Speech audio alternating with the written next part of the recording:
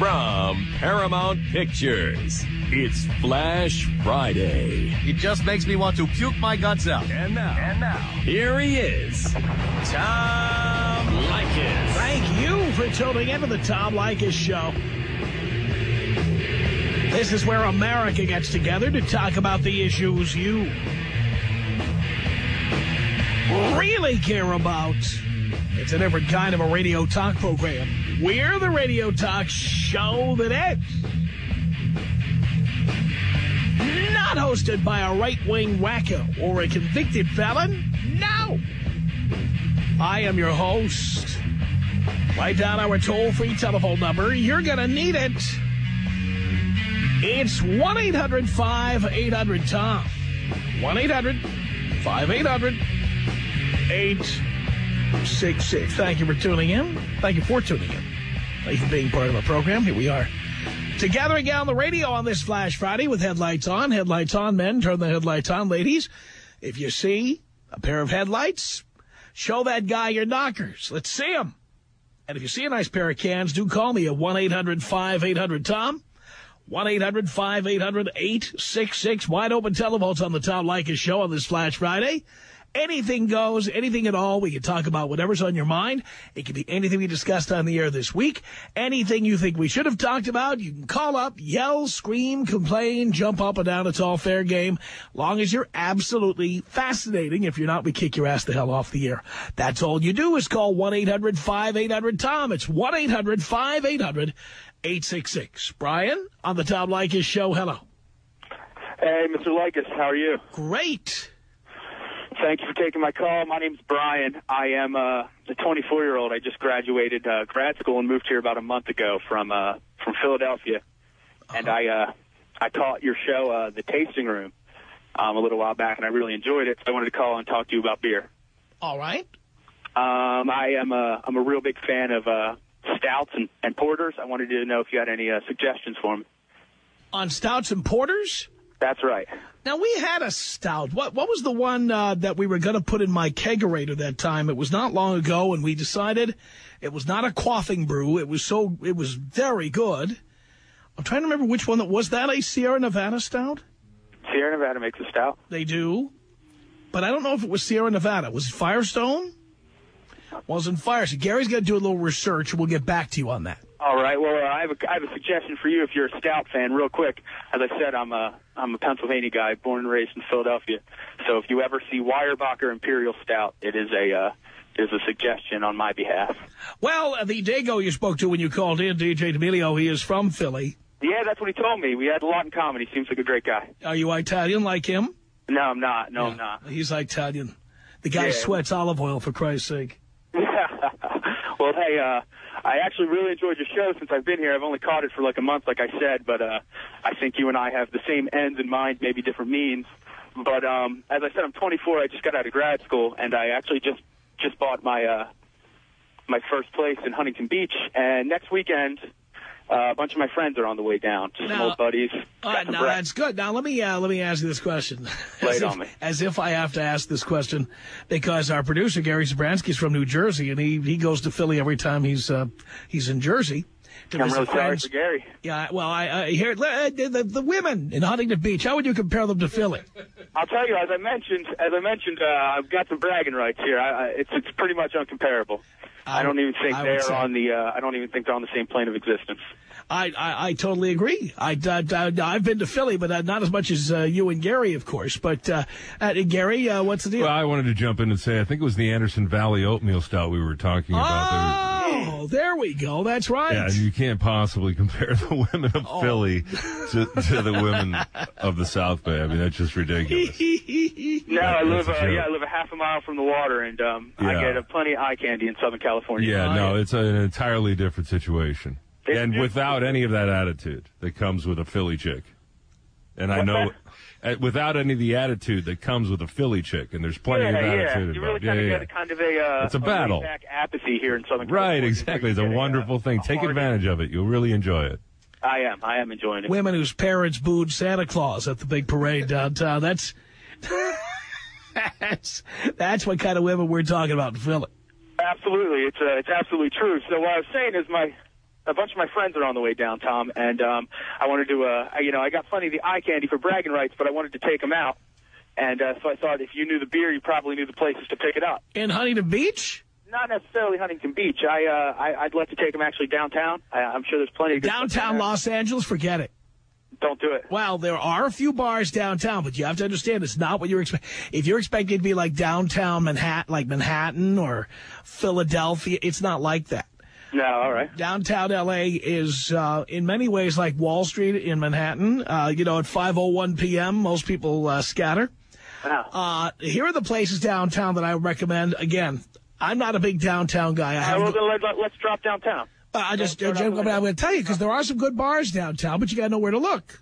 All right. You got the Broadway bar, which is between 8th and 9th on Broadway, which I think is a really cool bar. Okay. You got the Golden Gopher. You got the J Lounge, which is really good. Golden Gopher, K Lounge. No, J like Jordan. J Lounge.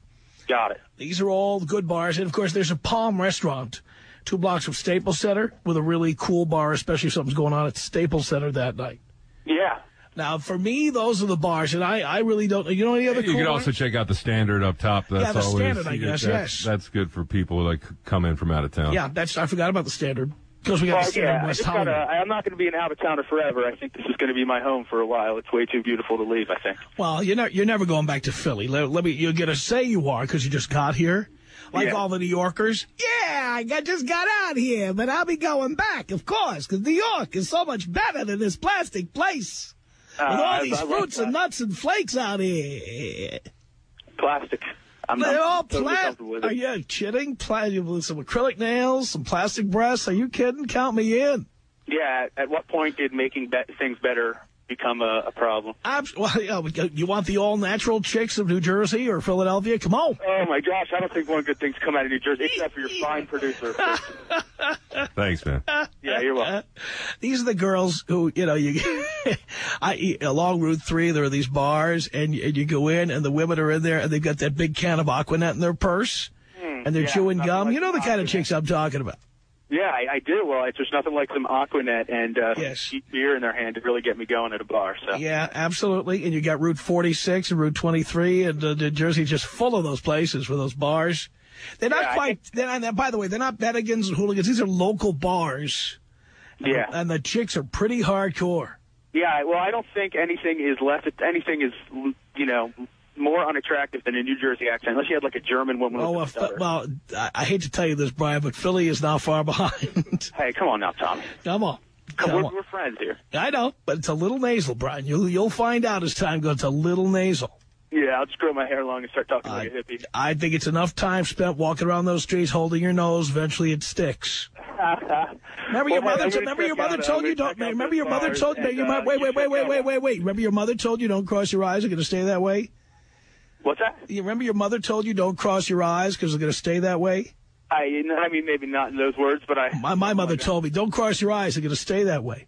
So it's the kind of the same thing. All those years of holding your nose while you're wandering around downtown Philly, eventually it just gets kind of nasal. Yeah, it doesn't smell like it. It's my homeland. I have a little bit I still have some Philly pride in my soul. Well, look, if I'm smelling cheesesteaks, sandwiches, I'm all about that, okay? Yeah. But if I'm smelling bus fumes down there downtown, no, I'm out. All right. Well, let's talk one more thing since I've got your attention, apparently. Can we talk comedy clubs? We can, yes. All right. I've seen some big acts actually in the Improv in Riverside. I'm a big. Am I allowed to say their names? I love stand-up comedy.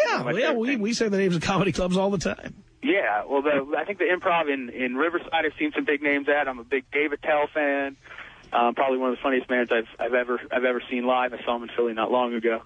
SoCal has a bunch of improvs, but also Hollywood has, of course, the Laugh Factory and the Comedy Store, and there's an Improv in Hollywood as well. Is the Comedy Store the one that's owned by Pauly Shore's mom? Yes. Yeah, that's what I thought. Yes, but Laugh Factory that's where Michael Richards got into trouble. Yeah. You might want to see it just for that. Of course, I saw it. There's now one in New York, by the way. Yeah. On 8th Avenue in New York City. That Michael Richards thing got me going. Got a lot of people going. I mean, I wasn't necessarily overly upset. I mean, I just really proved my point that Michael Richards has Tourette's, which was amazing. He was on stage twitching and screaming. He didn't even look like he was conscious. I have always said, as you know, there are federal guidelines, federal laws about discriminating against people because they have a handicap. Yeah. I always thought the perfect crime, being that it's a federal law that says you can't discriminate, I always thought you need to have like a morning, since the FCC's cracking down, you should have a morning man who's got Tourette's. Yeah. Because that way, when he says the F word on there, you say, hey, this man's disabled. He's got a handicap. We can't fire him. We can't fire him. He's going to sue us. Yeah. So I think you want to get a guy on the air who can do a real shock jock morning show, get a guy with Tourette's. Yeah, well, didn't Adam Carolla just do that? Ooh, burn. Sorry, that was wrong. I like Danny. I don't think so. I like Bonaduce. He makes me laugh. Come on. Danny says a lot of things on the air, but he doesn't curse on the air. No, never. Actually, he's funny. Danny Bonaduce used to do a show in Philly. That's what I was going to say. Didn't he work in Philly? Yes. Absolutely. I caught Danny Bonaduce. Wait, isn't he from Philly way, way, way back? Like, wasn't he born there or something? I don't know if he was born there. He used to I thought, now I might be getting this story wrong, and he'll correct me if I'm wrong, but I thought I had heard that they'd hired his mom at the radio station in Philly. I thought that's what I heard. Well, when Actually, he did, yeah. When I was a young guy, I saw Danny Bonaduce hosting emceeing an event at a roller skating rink in Warminster, Pennsylvania, a suburb outside of Philadelphia. He is from Philly. The greaseball in there just confirmed that. Yeah.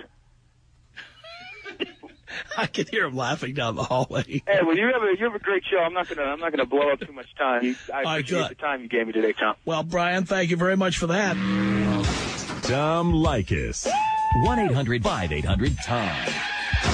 Tom Leykis. Oh, God. All flash just for you, okay, Tom? Thank you for that, Annie. I appreciate that. Thank you for that. I appreciate it. All right, I'm waiting for you. You're gonna do it while we're on the phone. Here comes. They're like staying back behind. Well, why don't you get your boyfriend to slow down a little bit? Okay, honey, you need to slow down a little bit. Yeah. Okay, here I go. All right. Woo!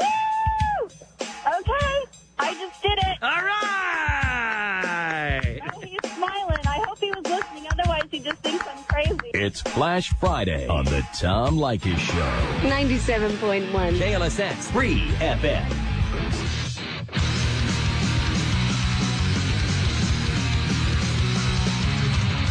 It's the Tom Leykis Show from Hollywood on this Flash Friday. 1-800-5800-TOM is our telephone number. It's Frank on the Tom Leykis Show. Hello. Hey, Tom, how's it going, buddy? Great. Great. Hey, I was just driving home, kind of wondering, pondering the thought. Let's say, hypothetically, you pulled a stunt like Imus and got booted off the air, maybe got sued for what you said, was stripped of all your money. What would you do to start over to make it again? Well, first of all, to be honest with you, I'm in a financial position where I wouldn't have to start again. I could just say, F it, I'm done. By the way, I think Imus at 67 years old is in that position as well. Well, I'm saying, just a guess. Let's say for some reason they stripped you of everything. You were basically, dead in the water. Your cash was stripped from you. They sued you for everything. You had to start over from scratch. Well, I would certainly, try to get back and do what I do, because I know I could go back and make six figures again. Usually when there's a controversy involving an individual, you have to wait till the dust settles. Sure. Give it a few months. I mean, my prediction is that Imus will be back on the air before the end of this year. Wow. So let's say let's say nobody would hire you for radio, so radio is out. Would you have any other avenue, expertise that you would get into to make $1 million? Well, I do have a lot of faith in my ability with investments. Okay. Because a lot of my fortune is not from money I earned in radio, but from what I did with the money, which was investing it. And I had one stock in particular where I made $650,000 on one stock. Holy cow. And so I have a lot of faith in my ability to do that. Having all the money I've made in radio, to be totally frank with you, gave me an opportunity to, with real-world money, study how to invest and how not to invest and how to avoid taxes, and things like that. And I think that's something I could do. Okay. Yeah, I guess what I'm getting at is, stuff that you might be looking at thinking, well, geez, if I wasn't doing this, this is where I'd be doing. Well, I do. I gotta be honest with you. I love the stock market. I absolutely love it. Oh. And I could easily work with a hedge fund or a mutual fund or something like that. Oh, okay. All right, Tom. Sounds good. Maybe it's something I'll look at. I'm just thinking about starting over at my age, and maybe looking at other opportunities. So, what do you love to do? Well, I like making money, and I'm not making enough of it, and it just seems like I've hit the ceiling, So, and we used to have a screener who used to hit the ceiling all the time. What's that? We once had a screener on this show who used to hit the ceiling. But not the same way you're hitting the ceiling. Right. Gets to the point where you like to make a little bit more, but, the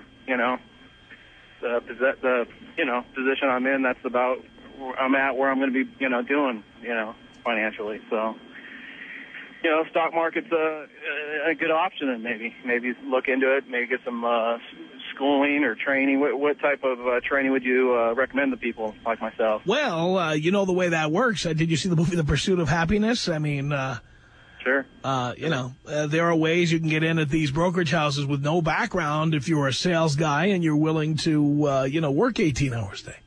Right. Yeah, I'm willing. I'm doing that hours right now, so I might as well do something where I can make some more cash out of it. Mm-hmm. Right, so.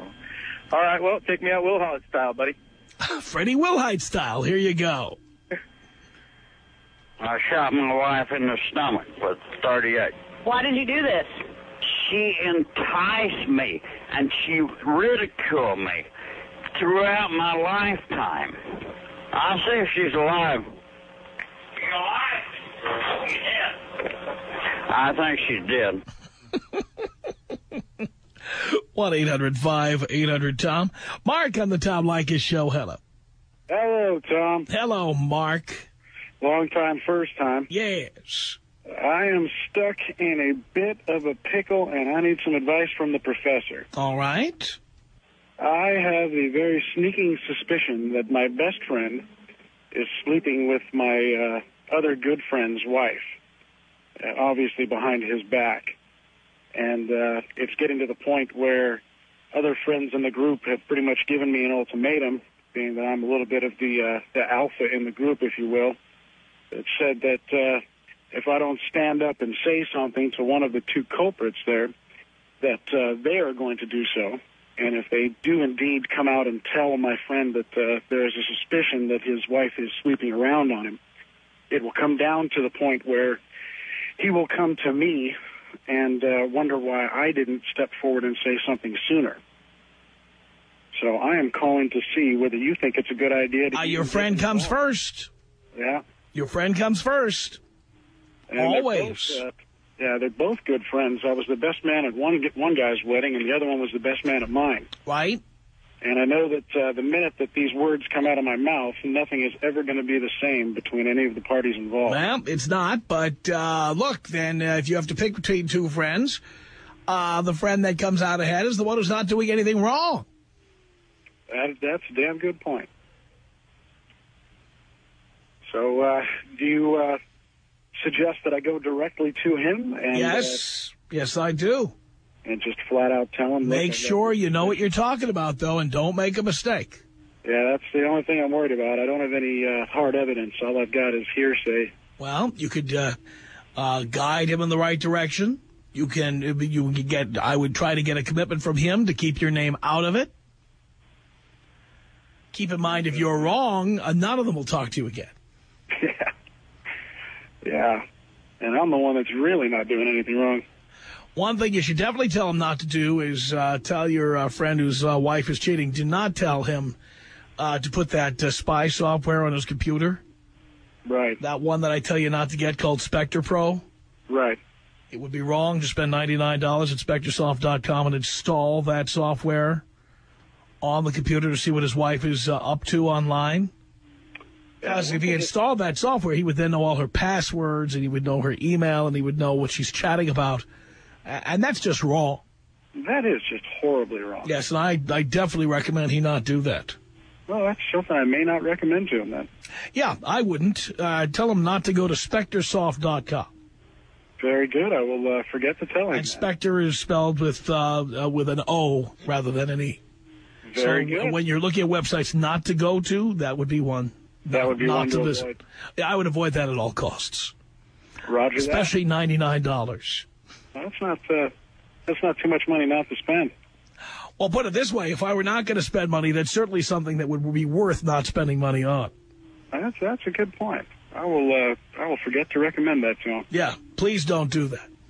And tell him not to do it if he happens to be on the Internet. If he happens to run into that site, don't be downloading that software and putting it on the computer because, my God, you put that software in, then you've got every email your wife has sent, every password she's got, who she chats with, what website she visits, and that would be wrong. You don't want to be doing that. No. No.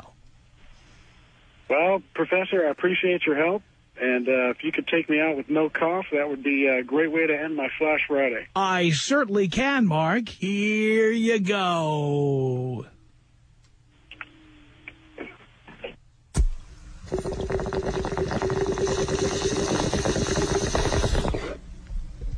No cough. Cody on the Tom Leykis Show. Hello. Hey, Tom. I love the show. Thank you. I just heard you talking about the investments, and I'm just came into some cash myself. I'm looking to make a little money. I want to know what you made that huge, that huge amount of money in. Well, it doesn't. Well, it was biotech, but it's very risky, and you really have to know what you're doing to invest in a biotech stock. Yeah, I assume it's kind of like technology. You never know what's going to take off, right? Right. Yeah, I will tell you this. I was in a relationship at the time, and I had an affair with somebody on the side. Yeah. And this chick I was nailing on the side was a stockbroker. Nice. And she gave me this it's not insider trading. She gave me a tip about this company. And the same tip she was giving to other investors that she had at her brokerage firm. And I put some money down. I put down $50,000 and got back $700,000 on my investment. So for a net profit of $650,000. That is really good. I not only got laid consistently, repeatedly, and it was just absolutely spectacular, but she gave me the best stock pick I ever had. She's out there somewhere, and I just want to say thank you. So what you do otherwise? You just read in paper, try and keep up on what's going on? I read. I'm a fanatic for the Wall Street Journal. If you go to my house, there's a stack of newspapers. I read the Wall Street Journal, Business Week, Smart Money. I watch CNBC, a little bit of Bloomberg. I'm always reading and studying this. I read all the websites. I really keep up on it because I'm interested in it. Yeah. But my word of recommendation to you, I don't know how much money do you have? About 10 G's. All right, do not play this like it's Las Vegas, okay? Oh, I know. Don't be trying to put $10,000 down the red or the black, all right? Because Wall Street doesn't work that way. They eat people like you for lunch. Oh, no, I've been reading some books. They recommend spreading it out among mutual funds. That's right. All that sort of stuff. And dollar cost averaging. You don't put it all in at one time. Yeah. Well, Tom, I love the show. You have a good one, all right? All right, you too. Appreciate the call. 1-800-5800-TOM. JB on the Tom Leykis Show. Hello. I got a question for you. Well, I need some advice, please. Yes. My girlfriend is moving to Texas because her father bought her a house and land out there. And we've been girlfriends for she's been my girlfriend for 8 years. And I really don't want to go to Texas with her because I have my family, my grandchildren, my good job out here. But she still wants to be very close to me until she leaves. So what should I do? Should I be close and then when she leaves, just let her go? Or well, you certainly you got that piece of ass you're enjoying there. I would certainly enjoy it while it's there. Yes, sir. JB, it's the perfect crime. It is, man. You keep tapping that ass, and then when she has to leave town, well, sorry, honey, sorry, you gotta go. And then not only can you move on to greener pastures, but if you happen to go to Texas, you got a good weekend of banging there waiting for you anytime you want it. Hey, you know what? That sounds good, man. You know, it's just so hard to let go, you know. Oh, you can. My wish, every chick that I've been dating over the past year, I wish they'd all move to some other state. Oh, sorry to see you go, honey. And then of course, anytime I need to get some tail, I just look at whatever state we're traveling to with the show, and I go, well, I'm going to be in Texas next week. How about we hook up? Awesome. That's what you do. Awesome, man. I appreciate your advice. You know, it's just kind of hard to let go sometimes, but that's what you got to do. You know, just have fun while you can. What are you going to do, move to Texas? No, you're not. Not. I mean, I love Texas, but the point is you've got a job, you've got a career, Absolutely. You got kids, you said? Yeah, I got kids, grandkids. You know, you're 42, you have grandchildren? Come on. Oh, Jesus. So did you get at least a high school diploma? Oh, yeah. Grandchildren? How do you get Oh, your kids are 14 and having kids. What? Well, yeah, I raised a few that weren't mine. I raised them since they were 6 and 8, so I consider them mine. They're like stepchildren. I have 7 kids, 3 of them by blood. So I have 7 kids that call me daddy. Unbelievable. All right, JB. Yeah. Well, JB, you're not going anywhere. Tom Leykis. 1-800-5800-TOM. 1-800-5800-866. I've called a couple doctors, and I didn't know they were Oriental. They had a normal name. What's a normal name? John or something, or Robert, or something that wasn't like Kung Shu or Hua Wang or something. Oh, my God. Uh-huh. Sorry, I'm not racist, but... I know, I can tell. It's the Tom Leykis Show. 97.1. KLSX 3 FM.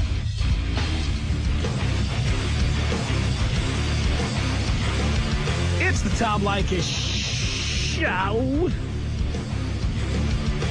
1-800-5800-TOM on this Flash Friday from Hollywood. It's Ashley. Hello. Hello. Is that a question or a statement, Ashley? Yes, I sure do. I'm trying to decide what I'm going to do because my husband of 10 years, been together with him 3, has had several kind of emotional Wait, stop.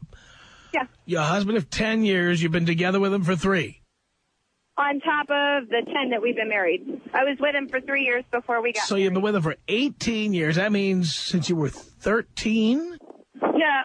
I'm 31. I got 31. together with him when I was 18. Oh, 18. Okay, got it. All right, so what is he doing now?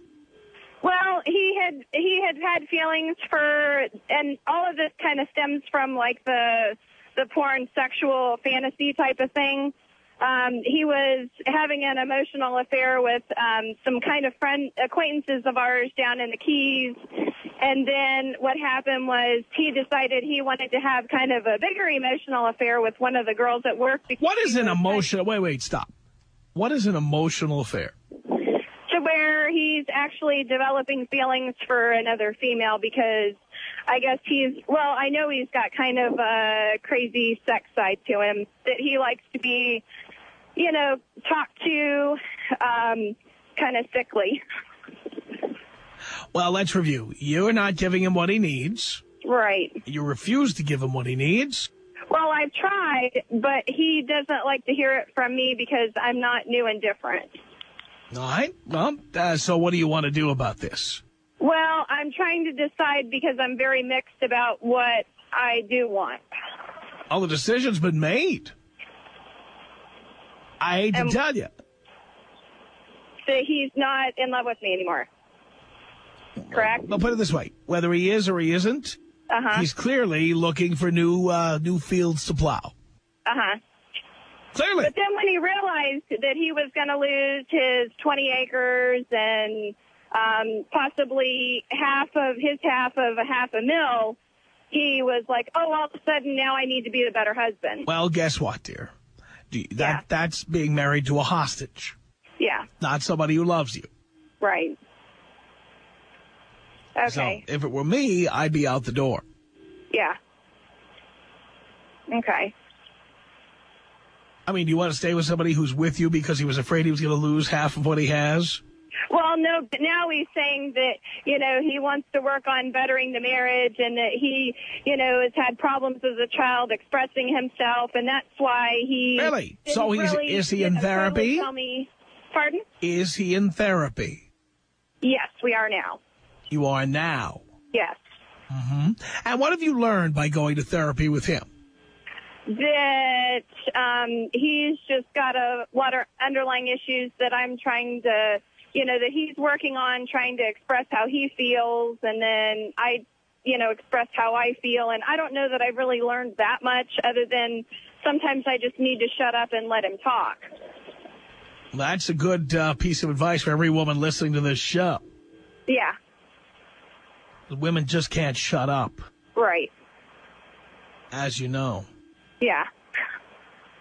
But I'm doing that, and I'm trying to be that better part, and the other part that I'm not really sure that I understand is that he wants me to talk, about just what he wants to talk about, and, everything else, if we try to communicate about business and everything else, he just doesn't want to understand and thinks that all of my ideas are horrible, which, I've gotten over that. I can adjust to that, but it's like he kind of got wrapped up and his whole life was revolving around anything that was porn. It was on the computer all the time, watching TV on the satellite. He would, stay up all night to watch that and then be tired for work and then go to work and talk about it. And,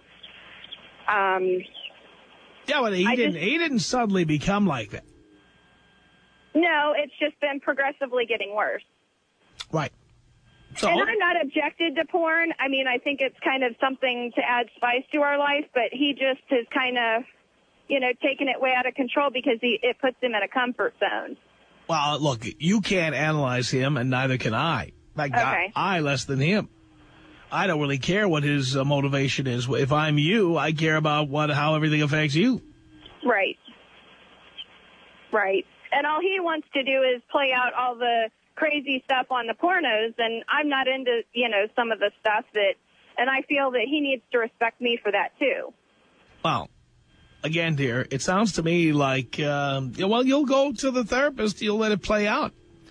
For me, that would be more than enough information for me to get out. Yeah. Because if it's happened 3 times, what's to say it's not going to happen again? What's that? Wait, stop. What happened 3 times? That he was head over heels feeling feelings for somebody, but then when they dumped him, he's like, oh. Wait, dumped him? Stop. Stop. They dumped him. What, you mean they dumped him with an IM? We're not talking about, he never actually met any of these people. No, this is in-person people. So he was having sex with other people. Not actually having sex, but talking about the whole act of having sex. I don't believe that. I don't believe that for 1 minute. If he's a porn addict, yeah, and he felt unsatisfied at home, that's what he's telling you. Our sex life was pretty good at home. I don't care. He had plenty to spread around, clearly. Yeah, yeah. And obviously he's telling you that he didn't have an affair because he doesn't want to lose his stuff. Right. But come on, I don't know of a man in the world who goes out and has emotional affairs with actual people. Yeah. Men are out there getting laid. Right. And he probably got laid. Right. Right? Okay. Well, I don't know for sure. No, you don't, but he probably did. Right. Can you live with that? No. Well, if you can't live with that, then I don't know why you're still there. Yeah. Well, we're kind of having a trial separation and that type of thing, but I needed to get some business stuff resolved before I do this, so. Well, you need an attorney, darling. If I were you, I'd be out getting one. 1-800-5800-TOM. Here comes, look at these. Wow. Andrew on the Tom Leykis Show. Hello. Yeah, what? Dean, hello? Hello? Yeah, this is Andrew Smith. Yeah? So, I already talked to you.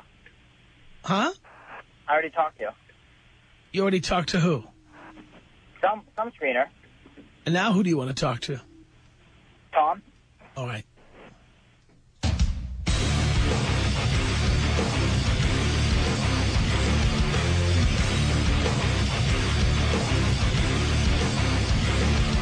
The Tom Leykis Show at 1-800-5800-TOM.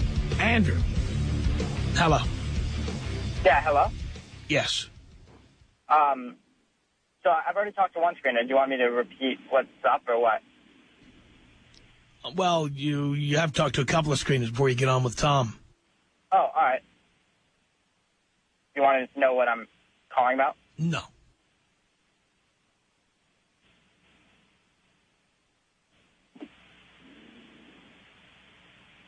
Would you like to sit in calm silence? That's what I was doing. All right. Would you like to talk to Tom? Sure. Okay.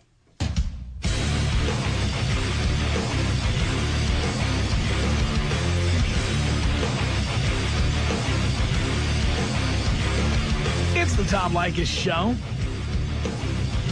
at 1-800-5800-TOM. Andrew. Hello.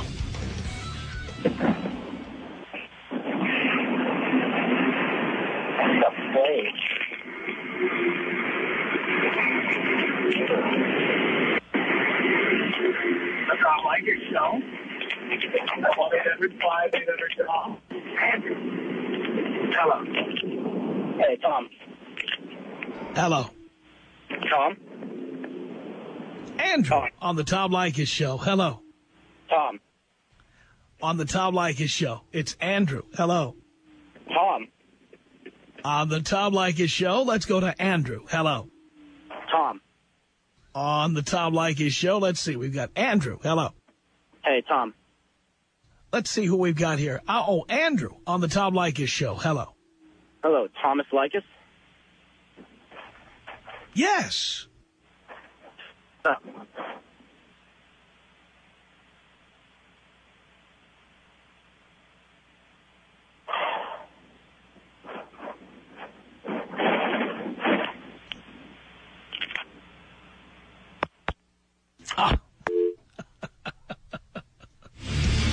Andrew. Hello.